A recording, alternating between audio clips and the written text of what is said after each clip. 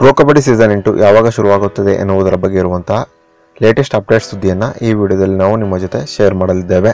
ಅದಕ್ಕಿಂತ ಮುಂಚೆ pro kabaddi season 8ರಲ್ಲಿ Bengaluru Bulls ತಂಡವೇ champion ಆಗಿ ಹೊರಹೊಮ್ಮುತ್ತದೆ ಅಂತ ನಿಮಗೆ ಅನಿಸಿದರೆ ಈ ವಿಡಿಯೋಕ್ಕೊಂದು ಲೈಕ್ ಮಾಡಿ. ಹಾಗೆಯೇ ನಿಮ್ಮ ಪ್ರಕಾರ ಪವನ್ ಶೆರಾವತ್ ಹಾಗೂ ಪ್ರದೀಪ್ ನರ್ವಾಲ್ ಇವರಿಬ್ಬರಲ್ಲಿ ಯಾರು ಬೆಸ್ಟ್ ರೈಡರ್ ಅಂತ ನಿಮಗೆ ಅನಿಸುತ್ತದೆ ಎಂಬುದನ್ನು ಕೂಡ ತಪ್ಪದೆ ಕಮೆಂಟ್ ಬಾಕ್ಸ್ ಅಲ್ಲಿ ತಿಳಿಸಿ. ಕೂಡ ಕೊರೋನಾ ವೈರಸ್ ಎಂಬ ಮಹಾಮಾರಿಯ ಕಾಟ ಇರದೇ ಹೋಗಿದ್ದರೆ ಇಷ್ಟೊತ್ತಿಗಾಗಲೇ ಪ್ರೋ ಕಬಡ್ಡಿ ಸೀಸನ್ 8ರ ಹರಾಜು ಪ್ರಕ್ರಿಯೆ ನಡೆಯಬೇಕಾಗಿತ್ತು. ಇಷ್ಟು ಮಾತ್ರವಲ್ಲದೆ ಜೂನ್ ಅಥವಾ ಜುಲೈ ತಿಂಗಳಲ್ಲಿ ಪ್ರೋ ಕಬಡ್ಡಿ ಸೀಸನ್ 8 ಕೂಡ ನಡೆಯಬೇಕಾಗಿತ್ತು. ಆದರೆ ಕೊರೋನಾ ವೈರಸ್ ಎಂಬ ಮಹಾಮಾರಿಯ ಕಾಟದಿಂದಾಗಿ ಸದ್ಯ ಜಗತ್ತಿನಾದ್ಯಂತ ಎಲ್ಲಾ ಕ್ರೀಡಾ ಚಟುವಟಿಕೆಗಳು ಕೂಡ ಬಂದಾಗಿವೆ.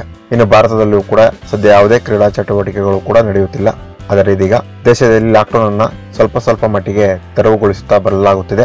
ಹೀಗೆ ಒಂದು ವೇಳೆ ಲಾಕ್ಡೌನ್ ಅನ್ನ ಮುಂದಿನ ದಿನಗಳಲ್ಲಿ ಸಡಿಲಿಕೆ ಮಾಡುತ್ತಾ ಹೋದರೆ ಆಗಸ್ಟ್ ಅಥವಾ ಸೆಪ್ಟೆಂಬರ್ ತಿಂಗಳಲ್ಲಿ ಮಹಾ ಕ್ರೀಡಾ ಚಟುವಟಿಕೆಗಳು ಭಾರತದಲ್ಲಿ ಆರಂಭವಾಗಬಹುದೆಂಬ ನಿರೀಕ್ಷೆ ಕ್ರೀಡಾಭಿಮಾನಿಗಳಲ್ಲಿದೆ. ಹೀಗೊಂದು ವೇಳೆ ಆಗಿದ್ದೇ ಆದಲ್ಲಿ ಅಕ್ಟೋಬರ್ ಅಥವಾ ನವೆಂಬರ್ ತಿಂಗಳಲ್ಲಿ ಪ್ರೋ ಕಬಡ್ಡಿ ಸೀಸನ್ 8 ಆಯೋಜನೆಗೊಳ್ಳುವ ಸಾಧ್ಯತೆ ಇದೆ. ಒಂದು ವೇಳೆ ಅಕ್ಟೋಬರ್ ಅಥವಾ ನವೆಂಬರ್ ತಿಂಗಳಲ್ಲಿ ಪ್ರೋ ಕಬಡ್ಡಿ ಸೀಸನ್ 8 ಆಯೋಜನೆಗೊಳ್ಳುವುದಾದರೆ ಆಗಸ್ಟ್ ಅಥವಾ ಸೆಪ್ಟೆಂಬರ್ ತಿಂಗಳಲ್ಲಿ ಪ್ರೋ ಕಬಡ್ಡಿ ಸೀಸನ್ 8ರ ಹರಾಜು ಪ್ರಕ್ರಿಯೆ ನಡೆಯುವ ಸಾಧ್ಯತೆ ಇದೆ. ಇನ್ನು ನಿಮ್ಮ ಪ್ರಕಾರ ಪ್ರೋ ಕಬಡ್ಡಿ ಸೀಸನ್ 8 ಈ ವರ್ಷ ಯಾವ ತಿಂಗಳಲ್ಲಿ ನಡೆಯುವ ಸಾಧ್ಯತೆ ಇದೆ ಎಂಬ ನಿಮ್ಮ ಅನಿಸಿಕೆಯನ್ನ ತಪ್ಪದೇ ಕಮೆಂಟ್ ಬಾಕ್ಸ್ ಅಲ್ಲಿ ತಿಳಿಸಿ. ಹಾಗೆಯೇ ನಿಮ್ಮ ಪ್ರಕಾರ pro kabaddi season 8ರಲ್ಲಿ Bengaluru Bulls ತಂಡದ ನಾಯಕತ್ವದ ಜವಾಬ್ದಾರಿಯನ್ನ ಪವನ್ ಶೆರಾವತ್ ವಹಿಸಿಕೊಳ್ಳಬೇಕಾ ಅಥವಾ ರೋಹಿತ್ ಕುಮಾರ್ ವಹಿಸಿಕೊಳ್ಳಬೇಕೆಂಬ ನಿಮ್ಮ ಅನಿಸಿಕೆಯನ್ನ ಕೂಡ ತಪ್ಪದೆ ಕಮೆಂಟ್ ಬಾಕ್ಸ್ ಅಲ್ಲಿ ತಿಳಿಸಿ. ಹಾಗೆಯೇ ತಪ್ಪದೆ ನಮ್ಮ ಚಾನಲ್ಗೆ ಸಬ್ಸ್ಕ್ರೈಬ್ ಅನ್ನ ಕೂಡ ಆಗಿ. Thank you.